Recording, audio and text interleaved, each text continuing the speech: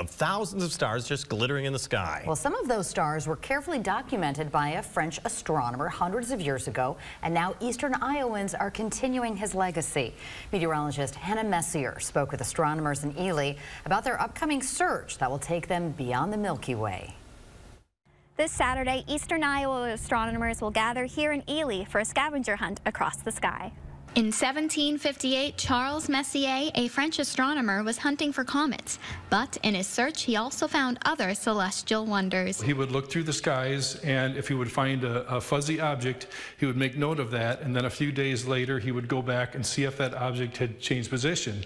If it had, it was probably a comet. If it hadn't changed position, he would mark that as something to avoid. Well, it turns out these things that he marked to avoid are very beautiful objects that astronomers love to look at. Those objects include galaxies, nebulas, and star clusters from across the universe. The Cedar Amateur Astronomers began hosting Messier Marathon events in 2004. Viewing objects such as the Andromeda Galaxy, Messier carefully documented hundreds of years ago. The Hercules cluster is a very beautiful globular star cluster that you can see very easily through this telescope. It's almost half a million stars, between 300,000 and 500,000 stars that are in this globular cluster. They're about 23,000 light years away. So it's really neat to see something that is that far away. And that's just one of the 110 Messier objects.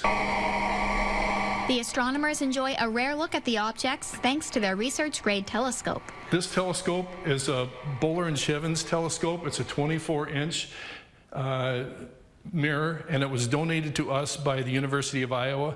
We've had it since 2007, and it's a research-grade telescope, so it's a very high-quality telescope.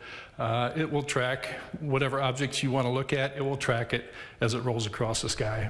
On Saturday, people will be able to look through this telescope and get an up-close view of the Messier objects during the Messier Marathon. There were a few astronomers spread across the United States that just decided that they wanted to try and see all 110 Messier objects in the same night. And right around the spring equinox, there's a couple of weeks on each side of that where you can actually see those all in the same night. Each object can be found using coordinates. You can do them by star hopping. If you know the constellation, you can take out a star map and find where this object is and just star hop. Scanning the night sky with eyes pressed to the lens of their telescopes, gazing at the mysteries of our universe. In Eastern Iowa, meteorologist Hannah Messier, KCRG TV9 News.